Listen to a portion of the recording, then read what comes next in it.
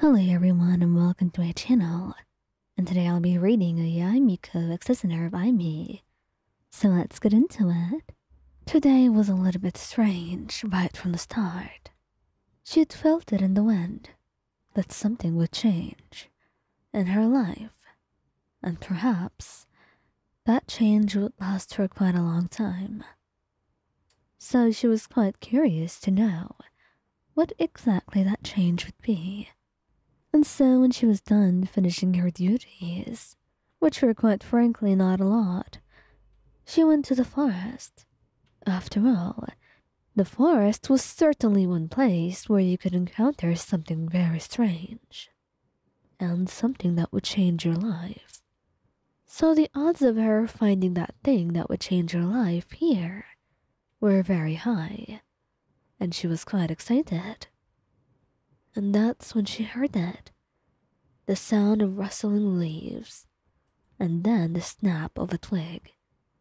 Someone was running. Or someone was sneaking up on her. It did not matter. Frankly, it made no difference. She was quite strong enough to defend herself, and she would not go into the forest completely defenseless. So, she couldn't help but find it very adorable that this person, who was acting so sneaky, was right behind her, watching her carefully from behind the tree. She could feel your presence after all. But when she turned around, there was one more surprise waiting for her. What was watching her was not just any person. No, it was a kitsune, just like herself. And for the first time in decades, Miko was surprised. She was caught off guard, completely unprepared for the thing awaiting her. No wonder she knew it would be life-changing. There were many things that she had not seen for many years, and kitsunes were one of them. She never expected to see another. For all she knew, she was the last one of her kind. But then, it seemed like she was very wrong, because you're here, staring at her with wide eyes. Wide, adorable eyes, might she add, because that factor was very important, and indeed, one of the aspects that made you more life-changing for her. She slowly walked over to you, smiling. Well, hello there. I never expected to see any of my kind here, but it appears today's about to be very interesting. What's your name? She asked, her eyes glowing with interest. They were quite creepy, to say the least. But you were also curious about this person, who was the same kind as you are, for you have not seen anyone similar. Me? I am Lion, you said, fidgeting, and she couldn't help but giggle. Oh, you're adorable. How old are you? I've not seen anyone like this for so long. It's honestly a joy, she says, and she means it. And then, when you least expect it, her hand goes to scratch your ear, and you let out a little squeak. She laughs loudly, shaking her head. When I was your age, I too used to be easily flustered. But what could I say? I have gotten quite old. I didn't even tell you my age, you said, and she chuckled. I could figure it out. You have 3 tails, don't you? So about 3 centuries and something. It is a mystery we have not stumbled into each other for so long. Tell me, were you hiding on purpose? You couldn't help but blush, and you shook your head. No, I wasn't. There is a tribe on the outskirts of Inazuma. It's kind of hidden. Nobody ever goes there. So you don't know who I am? No, I don't know you. Ah, that's cute. I am Gujier. Gujier? So, what do you do? You ask in confusion. And she just shrugs. I don't know what I do. When you go back with me, you can ask around. Go back with you? But I'm not going anywhere. I want to go back to the tribe. And aren't you curious to know just what's outside of your tribe? What's beyond this forest? And where I've been living? I'm sure there's no one else of your kind out there. Perhaps you may have been able to hide, but you can't convince me that there's a little tribe of kitsunes hiding in the wild. You fidgeted, and that's because she was right. You were the only one left. And, well, you didn't know what to say. She looked at you with a knowing look in her eyes, and turned around.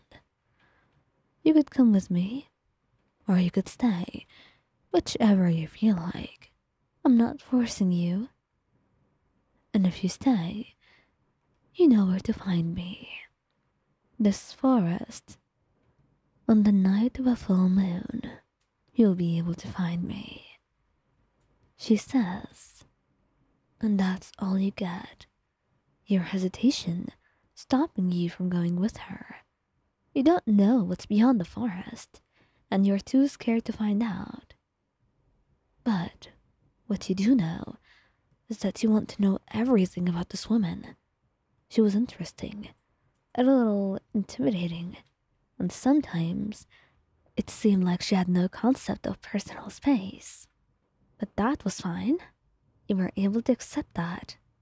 What mattered most to you was the fact that you wanted to see her, was that she was like you. And maybe you would be able to have someone that would understand you on a level that not anyone else did. And so you left, and you waited, and waited, until it was finally that night, the fated night where you would meet again. And by then, you had made your own decision. You would leave the tribe and go with her.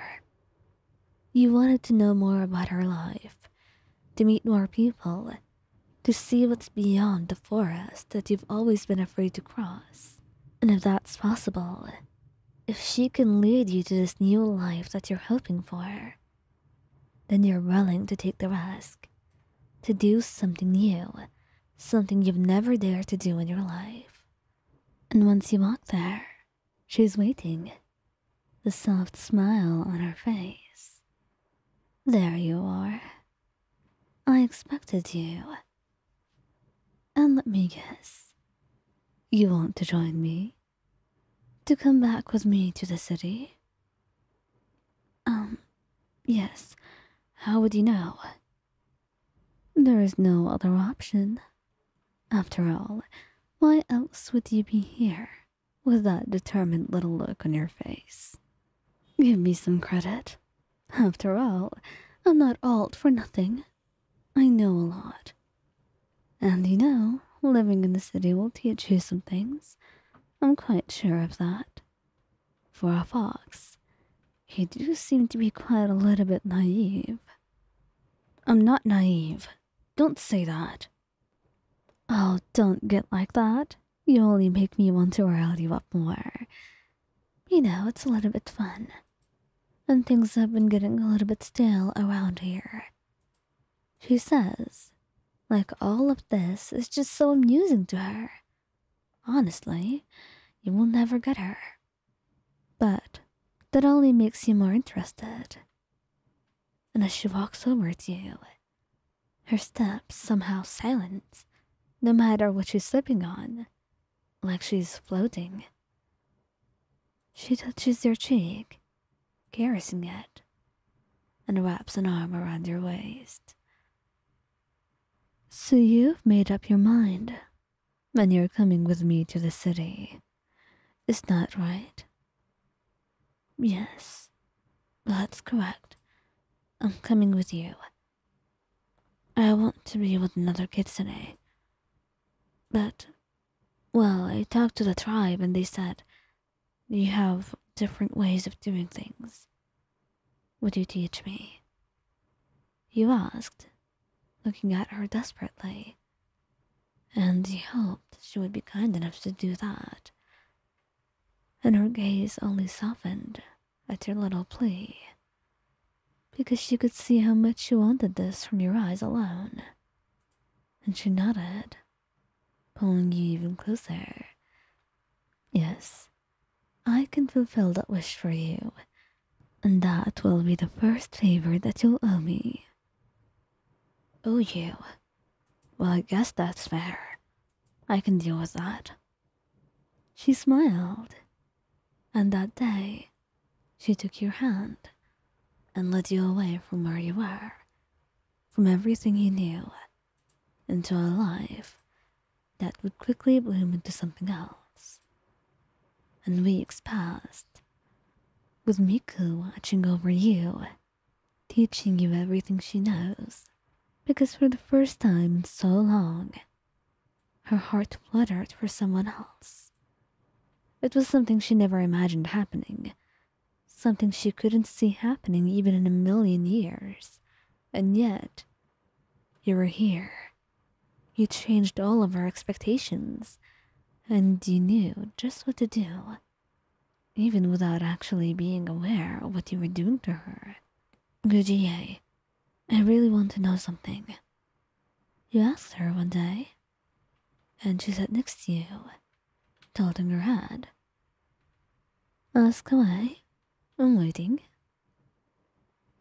I know you never go to the forest, so that day, it was not a coincidence, was it?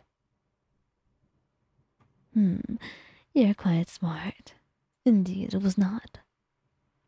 I have been able to know that there would be something very interesting waiting for me, and so I went to the forest. I had a hunch that whatever this little thing would be, it would be in there, and I was correct, because then I found you, and it was the best thing I've done in a long time. Really? You're sure about that? I wouldn't tell you if I was not. Come on, there's no need to make me repeat myself.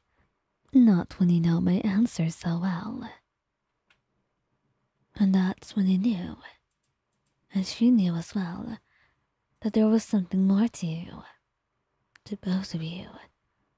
It was like you were meant to be, like you were soulmates, and the universe was trying to get you two together that day. It was the best thing that happened in your lives. You enjoyed the city, and you enjoyed her company even more. She was a refreshing person, different from anyone that you ever seen before. And she always teased you about everything, and yet you couldn't help but fall in love with her more and more. Even though she was strange, even though there were things you may never understand, it would not be any different, because all you wanted was more. All you wanted was to stay with her and to know more about her. Sometimes you would cuddle up to her, and she would tell you stories of her past, tales that only seemed like legends, and you would listen with interest, closing your eyes as you fell asleep against her. And slowly you were getting closer and closer, until one day, it was important to draw the line of where that closeness would stop.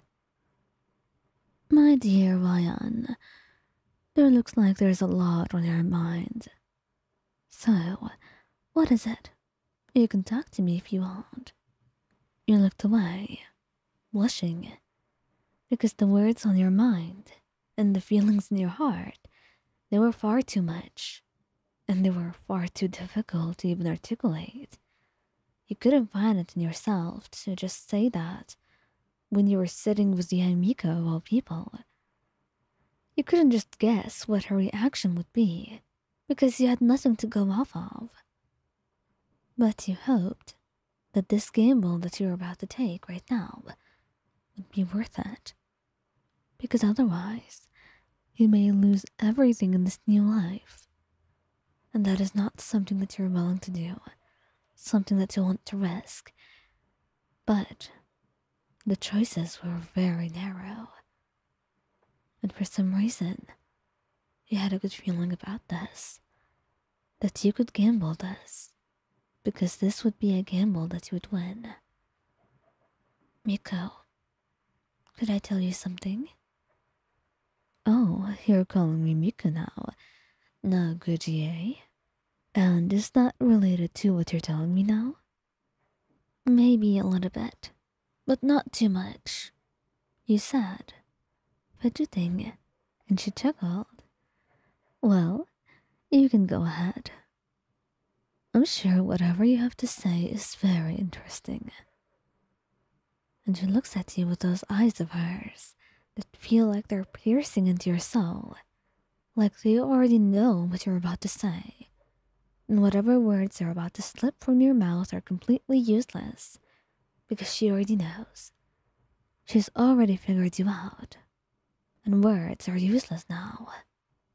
Miko, I love you so much, and I have been feeling this way for a while now. I didn't know whether I should say it or not. It feels too much for me, and I'm scared. I'm scared of losing you. I wouldn't be able to handle it. She looks at you, her eyes widening for only a moment before they softened again, a teasing glint to them. My, I never expected you to confess so soon. But here you are. I suppose you could say I'm proud of you.